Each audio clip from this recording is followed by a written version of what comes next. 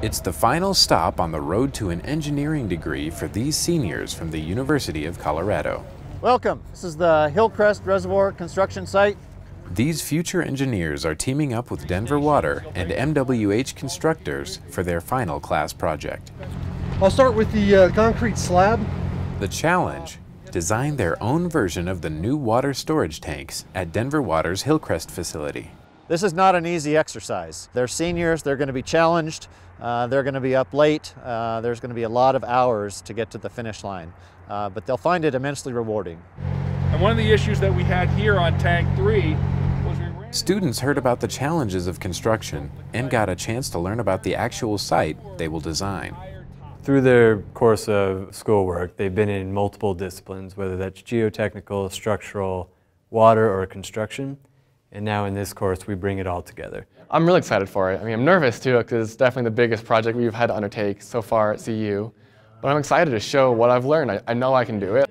I just have to stay focused and just keep track of where I am, and then I know we'll get it done. A lot of lines come into Hillcrest. Throughout the semester, students learned about foundations, structures, construction documents, project management, and teamwork. It's a huge experience that I don't think a lot of seniors get to have going into the engineering field. They haven't seen a massive project, let alone manage and be in charge of actually designing it from scratch. So I think it's a really, really fantastic experience for us. And today we're going to be talking to you about the Hillcrest Reservoir Replacement Project. After 4 months, students presented their designs to their peers and the judges. We decided that a shallow foundation design in combination with soil treatment would be the least risky and most cost-effective option. Judges carefully reviewed the designs and picked the winning team. DG Engineering.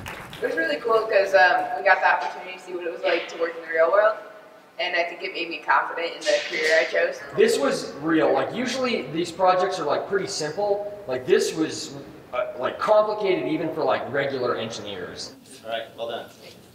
For me, it was very rewarding just to be able to contribute to their education, to pay it forward. I think that's important. It's part of our responsibility as practicing engineers to help those who follow behind us, being responsible to the community. It's the right thing to do. It's such a nice collaboration because it gives the students a real experience. Denver Water has been a great partner through all of this.